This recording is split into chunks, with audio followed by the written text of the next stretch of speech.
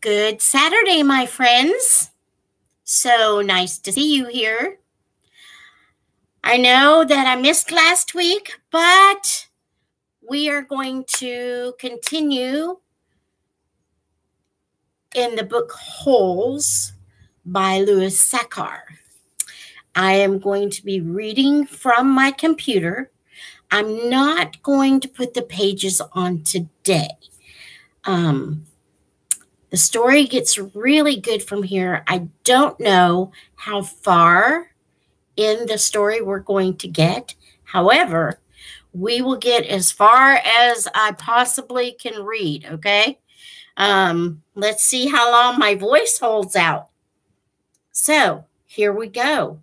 We are beginning chapter 39 of Holes by Sachar. If you'll remember last time, Stanley and Zero have made it up to the Big Thumb, and they're eating a lot of onions. So let's go. Here we go. Stanley awoke in a meadow. Looking up at the giant rock tower, it was layered and streaked with different shades of red, burnt orange, brown, and tan. It must have been over 100 feet tall. Stanley lay a while just looking at it. He didn't have the strength to get up. It felt like the insides of his mouth and throat were coated with sand. And no wonder. When he rolled over, he saw the water hole. It was about 2.5 feet deep and over 3 feet wide. At the bottom lay no more than 2 inches of very brown water. His hands and fingers were sore from digging, especially under his fingernails. He scooped up some dirty water into his mouth and then swished it around, trying to filter it with his teeth. Zero moaned. Stanley started to say something to him, but no words came out of his mouth, and he had to try again. "How you doing?" It hurt to talk. "Not good," Zero said quietly. With great effort, he rolled over, raised himself to his knees, and crawled to the water hole. He lowered his head into it and lapped up some water. Then he jerked back, clutched his knees to his chest, rolled to his side. His body shook violently. Stanley thought about going back down the mountain to look for the shovel so he could make the water hole deeper. Maybe that would give them cleaner water. They could use the jars as drinking glasses. But he didn't think he had enough strength to go down, let alone make it back up again. And he didn't know where to look. He struggled to his feet. He was in a field of greenish-white flowers that seemed to extend all the way around Big Thumb. He took a deep breath and walked the last 50 yards to the giant precipice and touched it. "Tag, you're it." Then he walked back to Zero in the water hole. On the way, he picked one of the flowers. It actually wasn't one big flower, he discovered, but instead each flower was really a cluster of tiny little flowers that formed a round ball. He brought it to his mouth, but had to spit it out. He could see part of the trail he had made the night before when he carried Zero up the mountain. If he was going to head back down and look for the shovel, he realized he should do it soon, while the trail was still fresh. But he didn't want to leave Zero. He was afraid Zero might die while he was gone. Zero was still lying doubled over on his side. "I gotta tell you something," he said with a groan. "Don't talk," said Stanley. "Save your strength." "No, listen," Zero insisted. Then he closed his eyes as his face twisted with pain. "I'm listening," Stanley whispered. "I took your shoes," Zero said. Stanley didn't know what he was talking about. His shoes were on his feet. "That's all right," he said. "Just rest now." "It's all my fault," said Zero. It's nobody's fault, said Stanley. I didn't know, Zero said. That's okay, Stanley said. Just rest. Zero closed his eyes, but then again he said, I didn't know about the shoes. What shoes? From the shelter. It took a moment for Stanley to comprehend. Clyde Livingston's shoes? I'm sorry. Stanley stared at him. It was impossible. Zero was delirious. Zero's confession seemed to bring him some relief. The muscles in his face relaxed as he drifted into sleep. Stanley softly sang him the song that has been in his family for generations.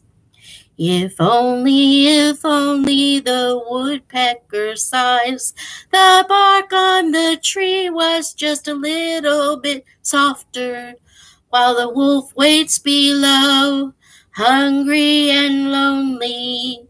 He cries to the moon, if only. Chapter 40.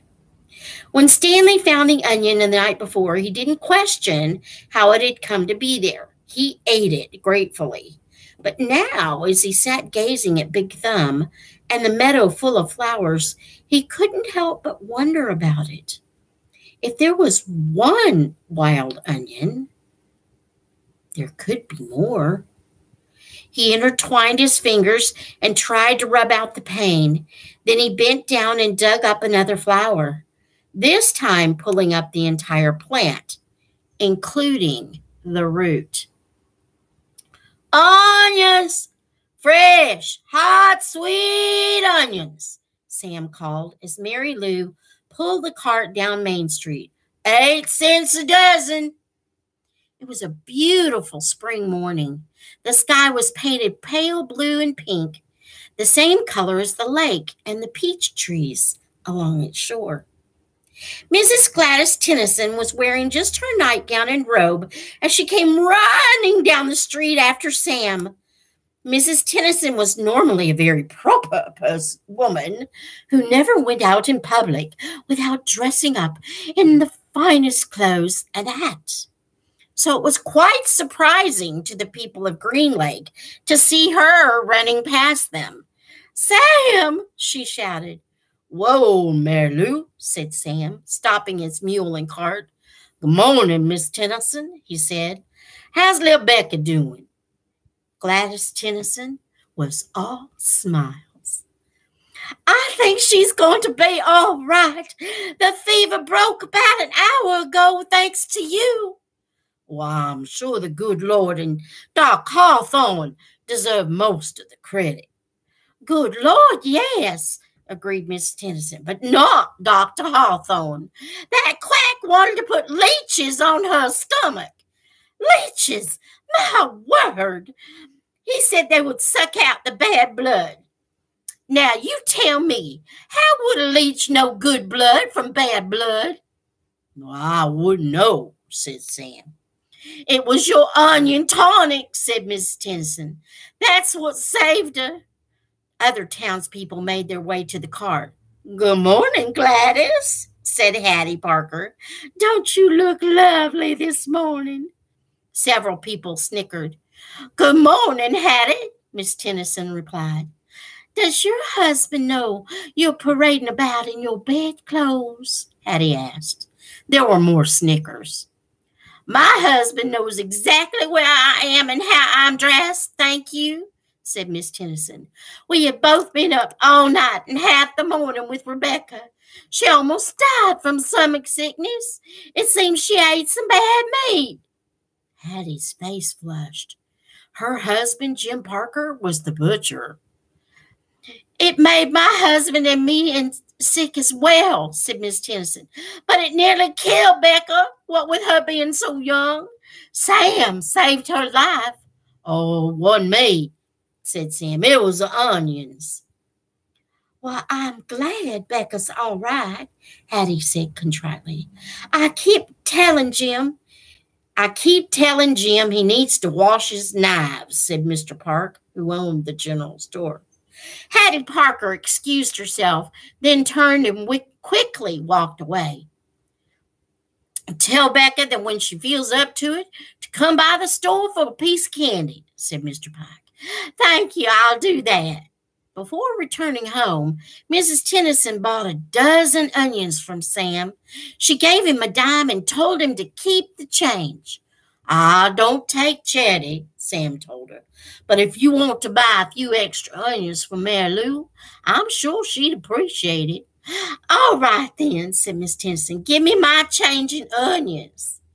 Sam gave Miss Tennyson an additional 3 onions, and she fed them one at a time to Mary Lou. She laughed as the old donkey ate them out of her hand. Stanley and Zero slept off and on for the next 2 days, ate onions all they wanted, and splashed dirty water into their mouths.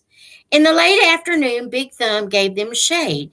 Stanley tried to make the hole deeper, but he really needed the shovel.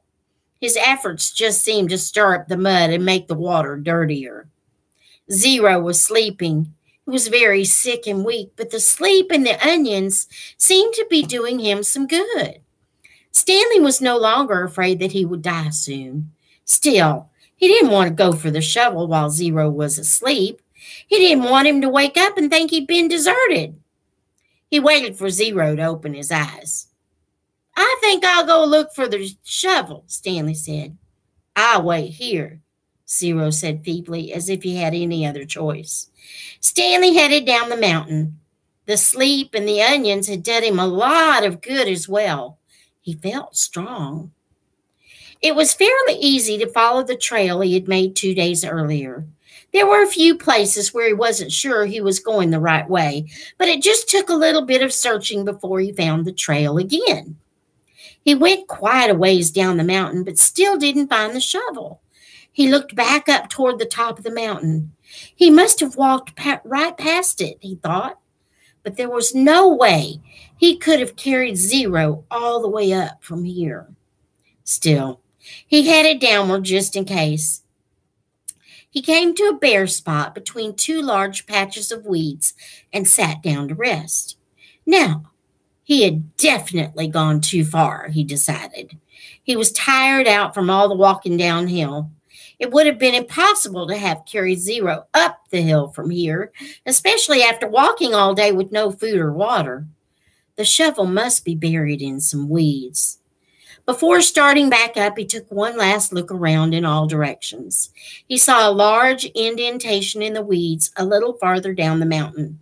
It didn't seem likely that the shovel could be there, but he'd already come this far. There, lying in some tall weeds, he found the shovel and the sack of jars. He was amazed.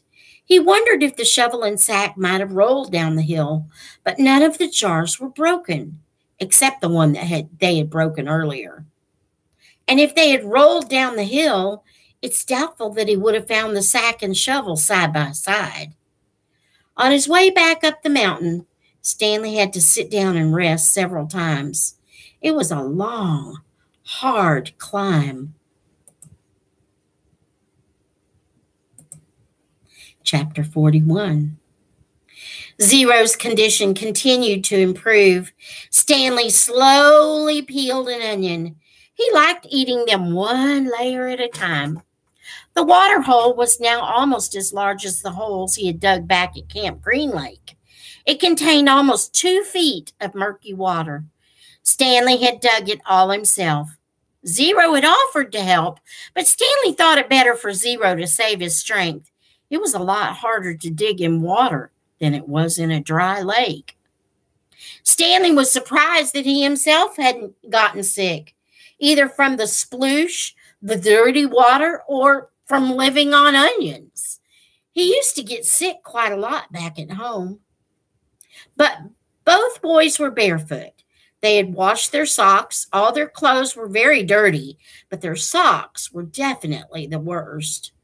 They didn't dip their socks into the hole, afraid to contaminate the water. Instead, they filled the jars and poured the water over their dirty socks.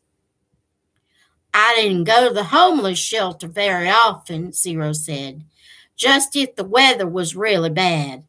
I'd have to find someone to pretend to be my mom.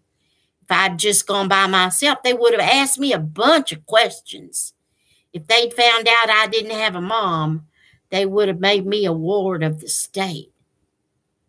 What's a ward of the state? Zero smiled.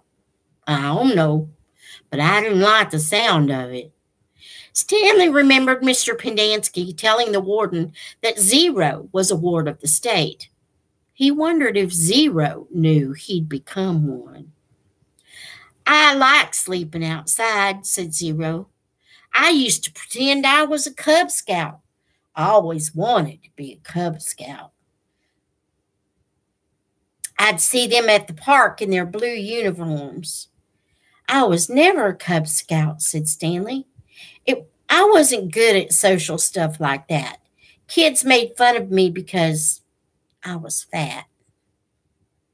I liked the blue uniform, said Zero. Maybe I wouldn't have liked being a Cub Scout. Stanley shrugged one shoulder. My mother was once a Girl Scout, said Zero. I thought you said you didn't have a mother. Everybody has to have a mother. Well, yeah, I know that. She said she once won a prize for selling the most Girl Scout cookies, said Zero. She was real proud of that. Stanley peeled off another layer of his onion. We always took what we needed, Zero said. When I was little, I didn't even know I was stealing. I don't remember when I found out, but we just took what we needed, never more. So when I saw the shoes on display in the shelter, I just reached in the glass case and took them. Clyde Livingston's shoes? Asked Stanley. I didn't know they were his. I just thought they were somebody's old shoes. It was better to take someone's old shoes, I thought, than steal a pair of new ones. I didn't know they were famous. There was a sign, but of course I couldn't read it. Then the next thing I know, everybody's making this big deal about how the shoes are missing. It was kind of funny in a way. The whole place is going crazy. There I was wearing the shoes, and everyone's running around saying, what happened to the shoes? The shoes are gone. I just walked out the door. No one noticed me. When I got outside, I ran around the corner and immediately took off the shoes. I put them on top of a parked car. I remember they smelled really bad. Yep, those were them, said Stanley. Did they fit you? Pretty much. Stanley remembered being surprised at Clyde Livingston's small shoe size. Stanley's shoes were bigger. Clyde Livingston had small, quick feet. Stanley's feet were big and slow. I should have just kept them, said Zero. I'd already made it out of the shelter and everything. I ended up getting arrested the next day when I tried to walk out of a shoe store with a new pair of sneakers. If I had just kept those old smelly sneakers, then neither of us would be here right now. Chapter 42. Zero became strong enough to help dig the hole. When he finished, it was over 6 feet deep. He filled the bottom with rocks to help separate the water from the dirt. He was still the best hole digger around. That's the last hole I will ever dig, he declared, throwing down the shovel. Stanley smiled. He wished it were true, but he knew they had no choice but to eventually return to Camp Green Lake. They couldn't live on onions forever. They had been completely around Big Thumb. It was like a giant sundial. They followed the shade. They were able to see out in all directions. There was no place to go. The mountain was surrounded by desert. Zero stared at Big Thumb. It must have a hole in it, he said, filled with water. You think? Where else could the water be coming from? Zero asked. Water doesn't run uphill. Stanley bit into an onion. It didn't burn his eyes or nose, and in fact, he no longer noticed a particularly strong taste. He remembered when he had first carried Zero up the hill, how the air had smelled bitter. It was a smell of thousands of onions, growing and rotting and sprouting. Now, he didn't smell a thing. "How many onions do you think we've eaten?" he asked. Zero shrugged.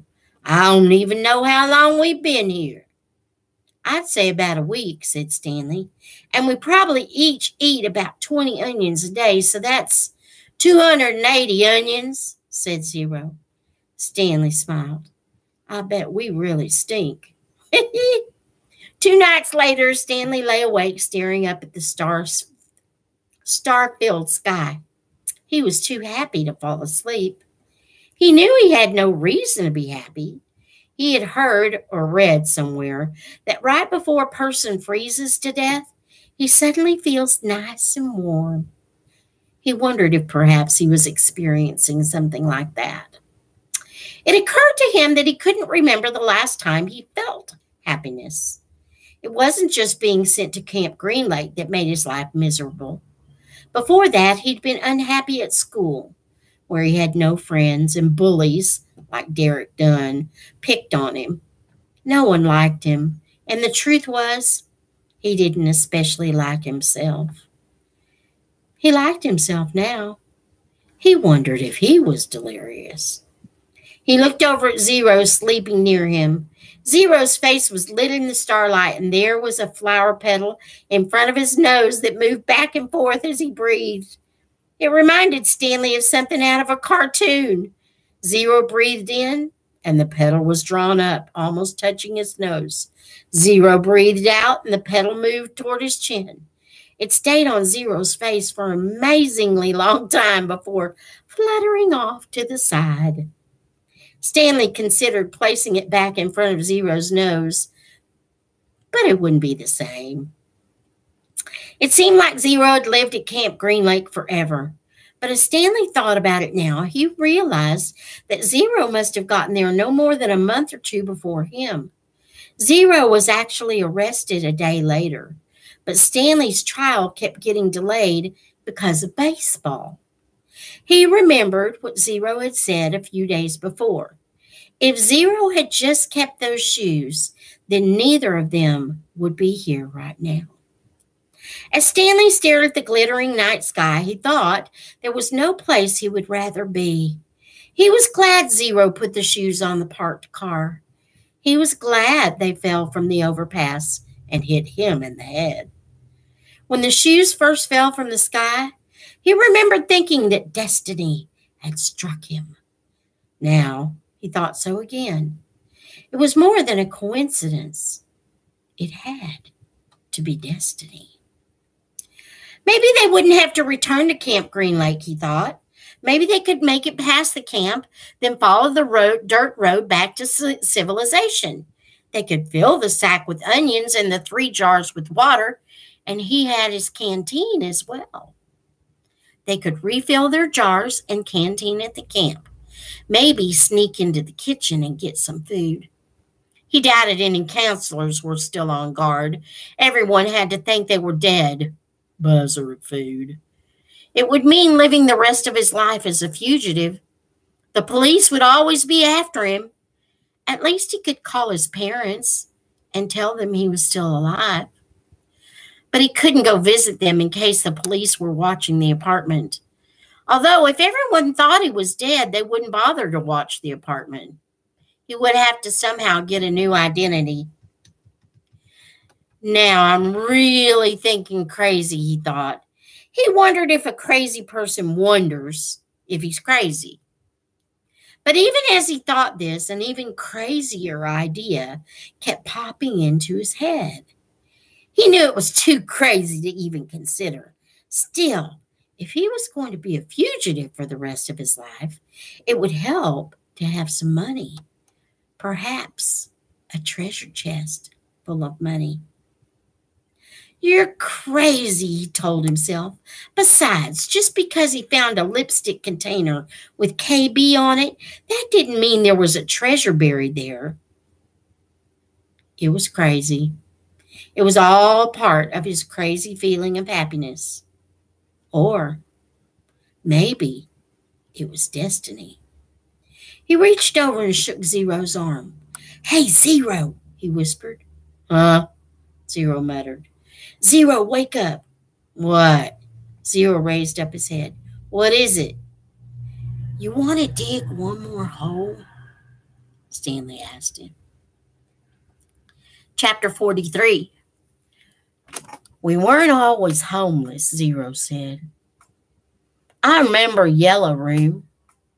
"How old were you when—" Stanley started to ask, but couldn't find the right words. "Moved out." "I don't know. I must have been real little, because I don't remember too much. I don't remember moving out. I remember standing in a crib with my mother singing to me. She held my wrists and made my hands clap together. She used to sing that song to me, that one you sang. It was different, though." Zero spoke slowly, as if searching his brain for memories and clues. "And then later, I know we lived on the street, but I don't know why we left the house. I'm pretty sure it was a house and not an apartment. I know my room was yellow." It was late afternoon.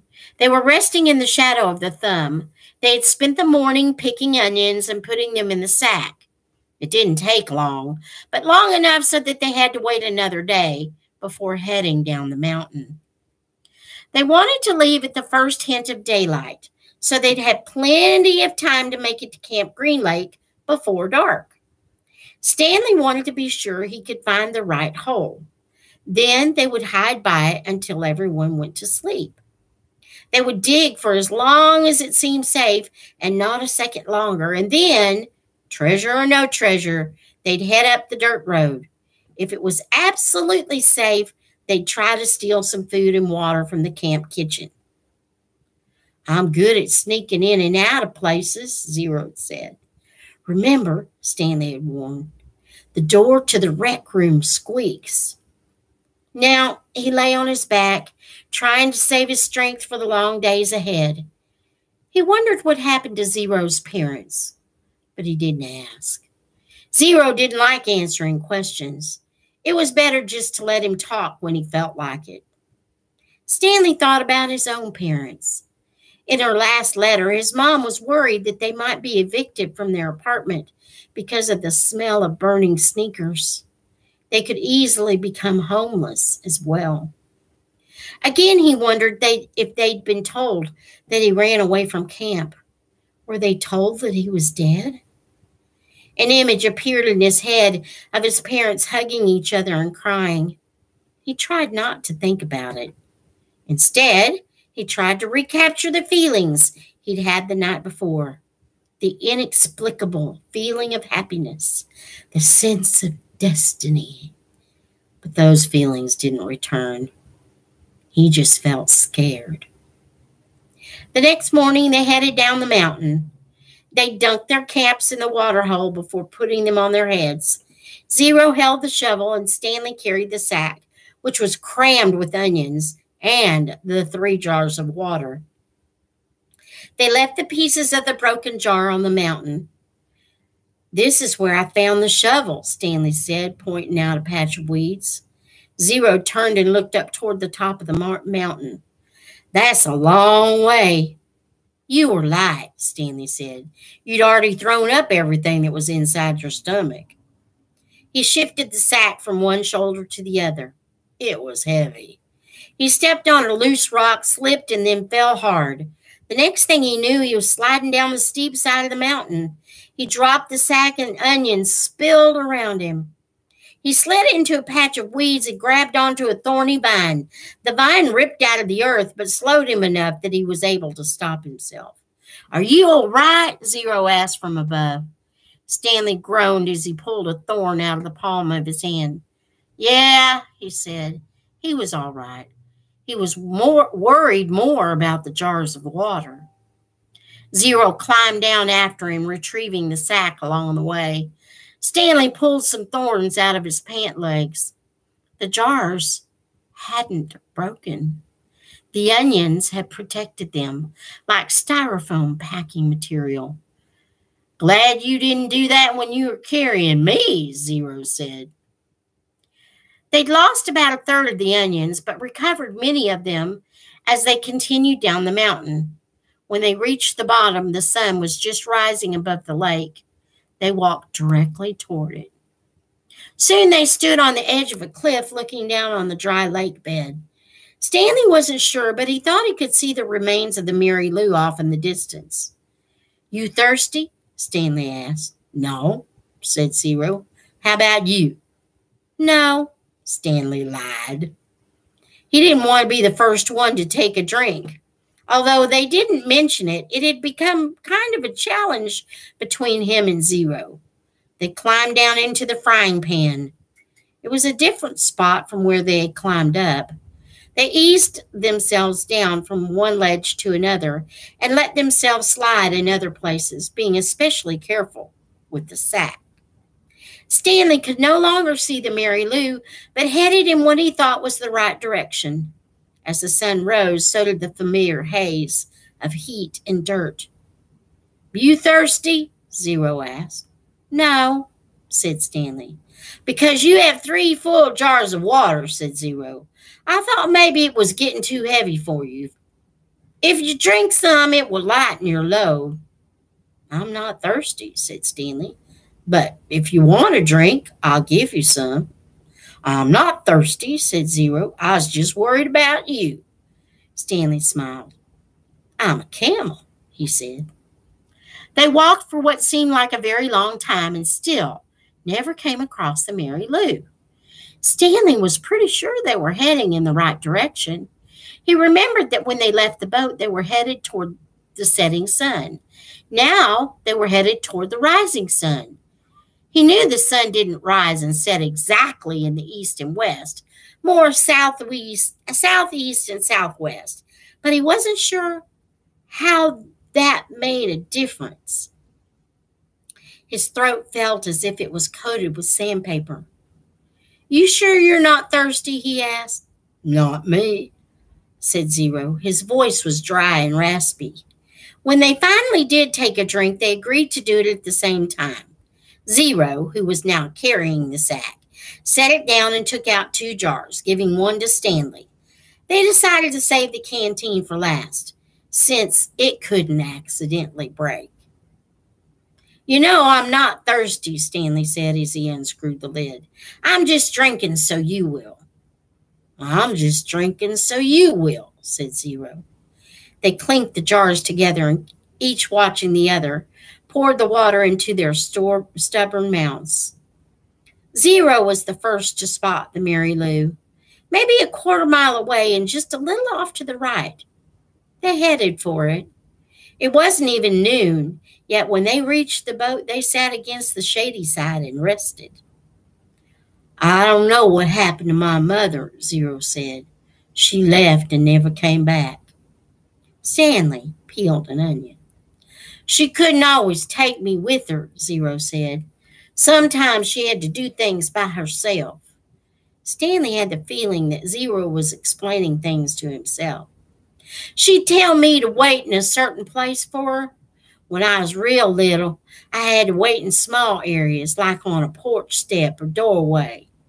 Now, don't leave here until I get back, she'd say. I never liked it when she left. I had a stuffed animal, a little giraffe, and I'd hug it the whole time she's gone. When I got big, I was allowed to stay in bigger areas, like stay on this block or don't leave the park. But even then, I still held Jaffy. Stanley guessed that Jaffy was the name of Zero's giraffe. And then one day, she didn't come back, Zero said. His voice sounded suddenly hollow. I waited for her at Lady Park. Lady Park, said Stanley. I've been there. You know the playscape? Asked Zero. Yeah, I've played on it. I waited there for more than a month, said Zero. You know that tunnel that you crawl through between the slide and the swinging bridge?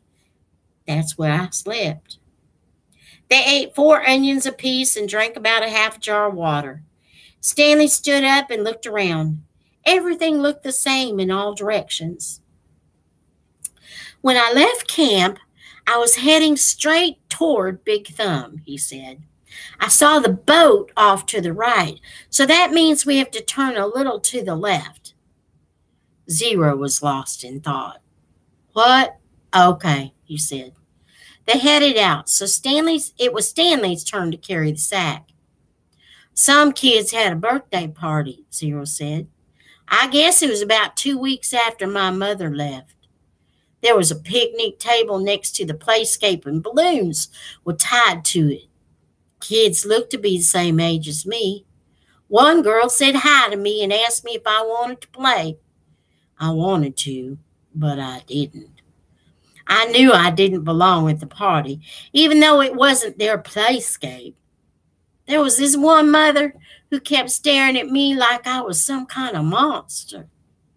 Then later a boy asked me if I wanted a piece of cake, but then that same mother told me, go away, and she told all the kids to stay away from me. So I never got the piece of cake. I ran away so fast I forgot Jaffe.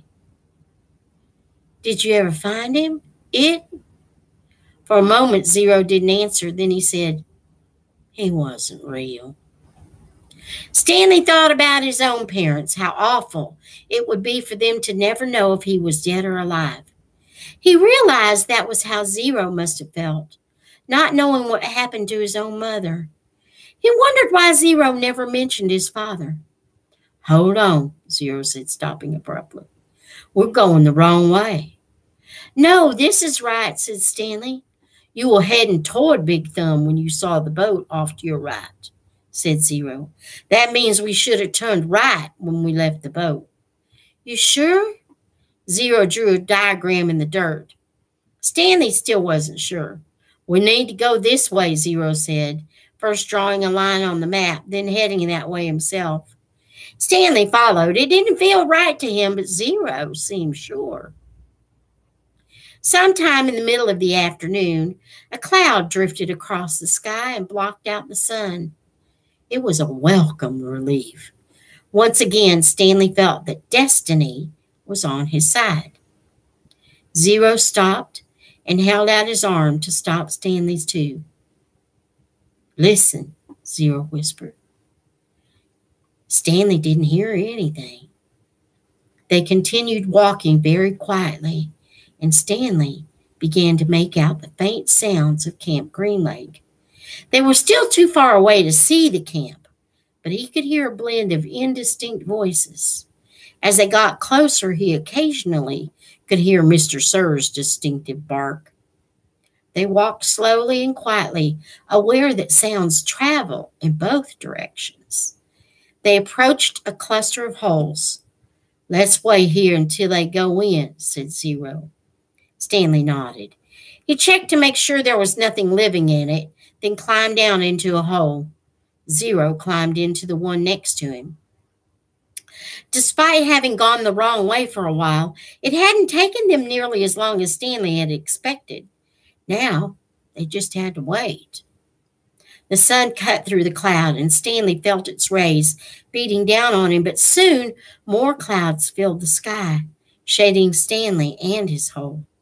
He waited until he was certain the last of the campers had finished for the day. Then he waited a little longer.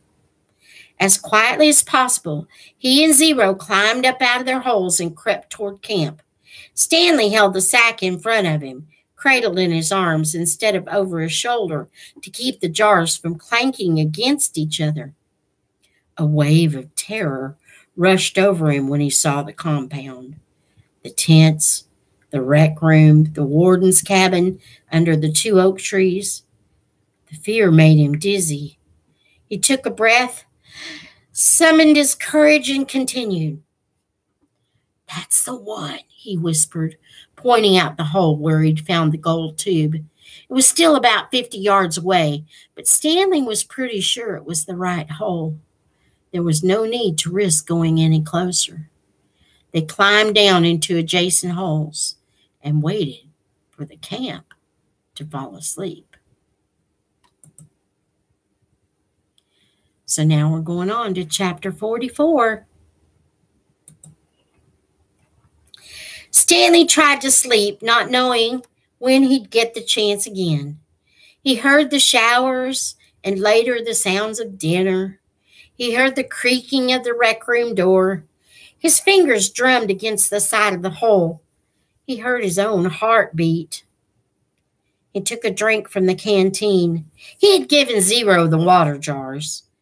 They had had a good supply of onions. He wasn't sure how long he remained in the hole. Maybe 5 hours. He was surprised when he heard Zero whispering for him to wake up. He didn't think he'd fallen asleep. If he had, he thought it must have been just for the last 5 minutes. Although, when he opened his eyes, he was surprised how dark it was. There was only one light on at camp in the office. The sky was cloudy, so there was very little starlight.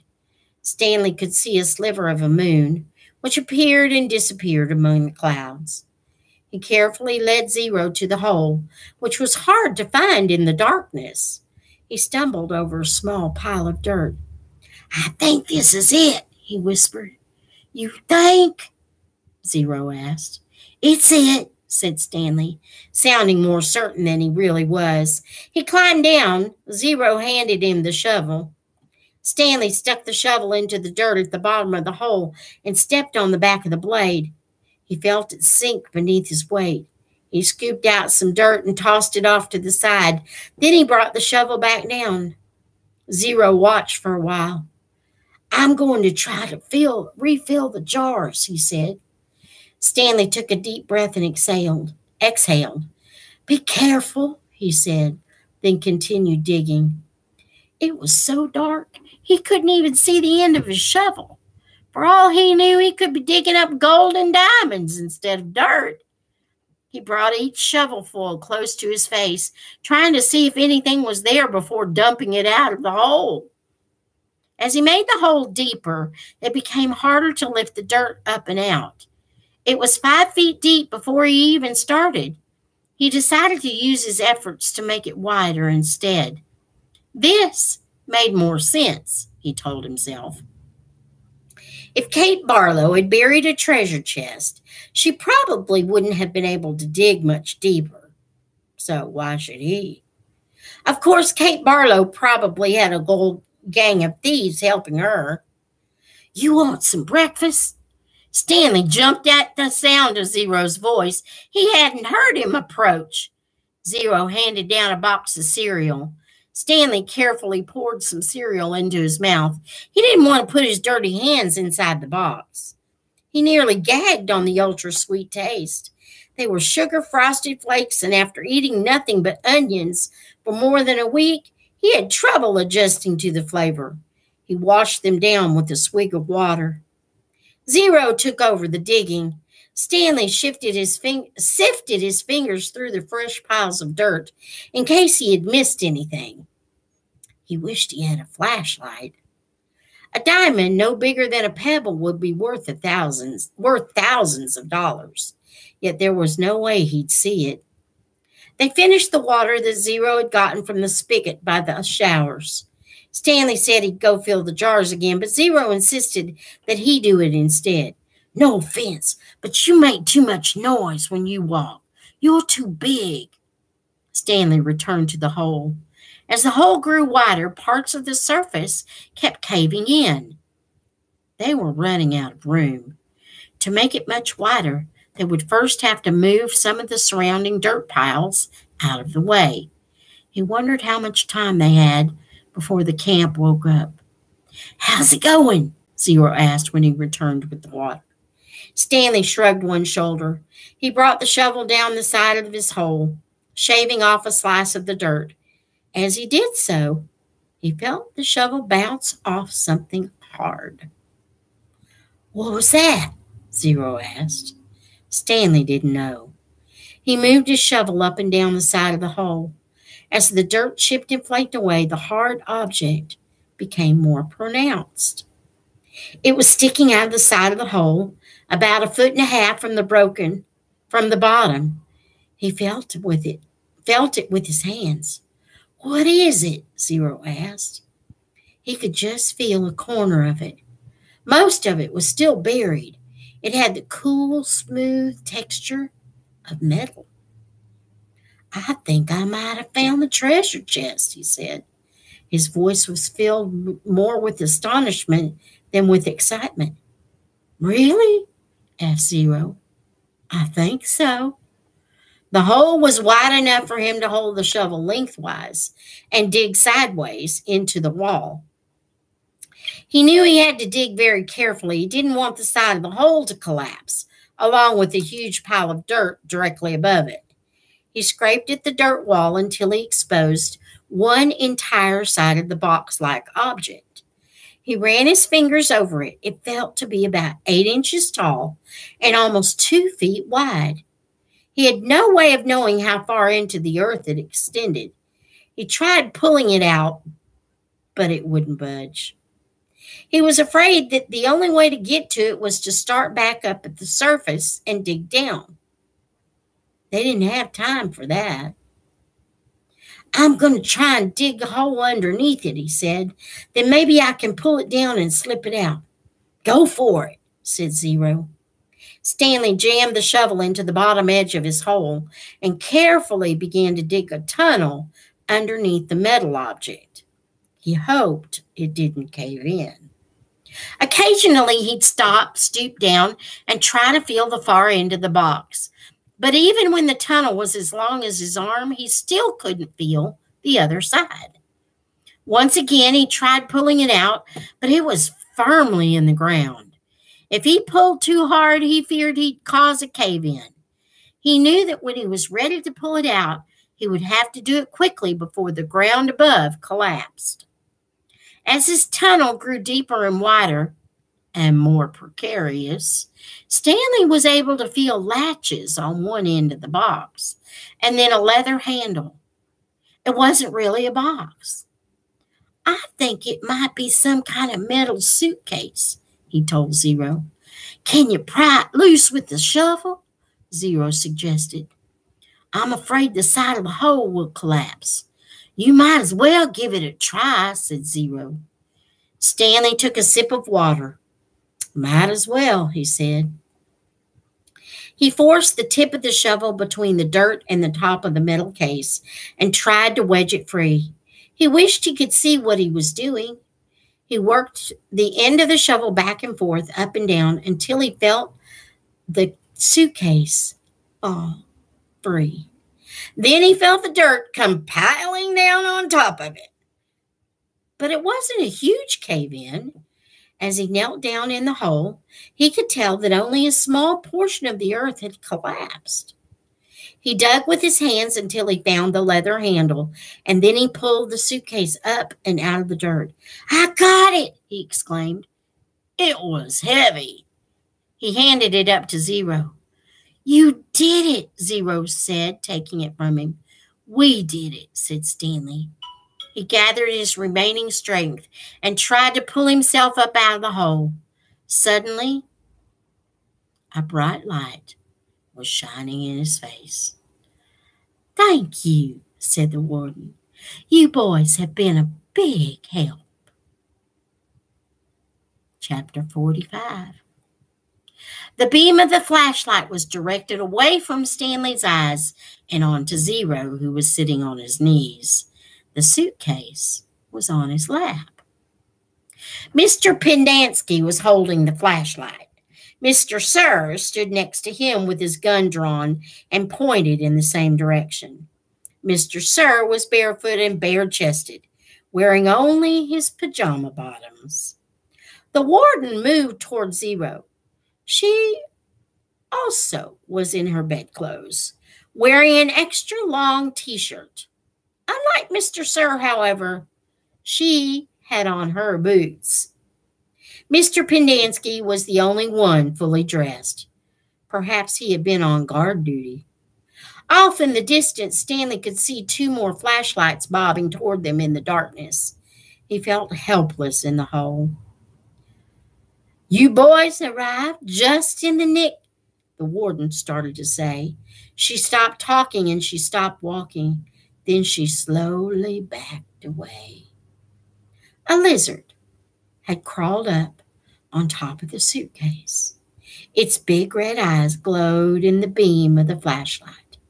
Its mouth was open and Stanley could see its white tongue moving in and out between its black teeth. Zero sat as still as a statue. A second lizard crawled up over the side of the suitcase and stopped less than an inch away from Zero's little finger. Stanley was afraid to look and afraid not to. He wondered if he should try to scramble out of the hole before the lizards turned on him, but he didn't want to cause any commotion. The second lizard crawled across Zero's fingers and halfway up his arm. It occurred to Stanley that the lizards were probably on the suitcase when he handed it to Zero. "There's another one," gasped Mr. Penyansky. He shined the flashlight on the box of Frosted Flakes, which lay on its side beside Stanley's hole. A lizard was crawling out of it. The light also illuminated Stanley's hole. He glanced downward and had to force himself to suppress a scream.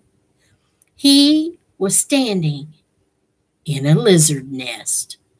He felt the scream explode inside him. He could see 6 lizards. There were 3 on the ground, 2 on his left leg, and 1 on his right sneaker. He tried to remain very still. Something was crawling up the back of his neck. 3 other counselors approached the area. Stanley heard one say, "What's going?" and then whispered, "Oh, my God." "What do we do?" asked Mr. Penyansky. "We wait," said the warden. "It won't be very long." "At least we'll have a body to give that woman," said Mr. Penyansky. "She's going to ask a lot of questions," said Mr. Sir, "and this time she'll have the AG with her." "Let her ask her questions," said the warden.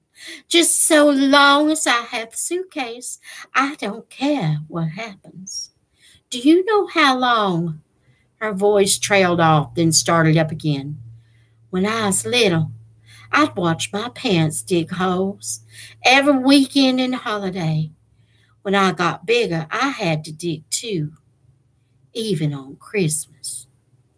Stanley felt tiny claws dig into the side of his face as the lizard pulled itself off his neck and up past his chin. "It won't be long now," the warden said. Stanley could hear his heartbeat. Each beat told him he was still alive, at least for 1 more second. And I'm going to stop there. So until next time, may the Lord bless you and keep you. May he make his face to shine upon you and be gracious to you. May the Lord lift up his countenance upon you and grant you his peace. Bye.